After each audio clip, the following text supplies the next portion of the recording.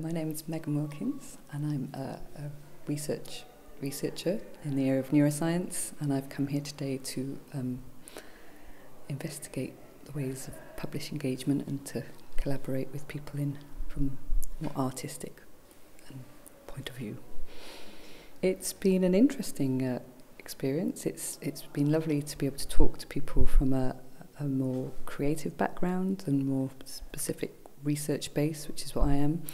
I'm not sure what I was quite expecting. It's been inspirational and very entertaining at times, with different activities that we've been doing that have been fun and really interesting to talk to people from different backgrounds. It's nice to learn from other people of different ways that they tend to express themselves in terms of their research or their art, so it's very different from talking to scientists, and it's a nice way to be able to explore different areas of collaboration and engagement that aren't purely scientific.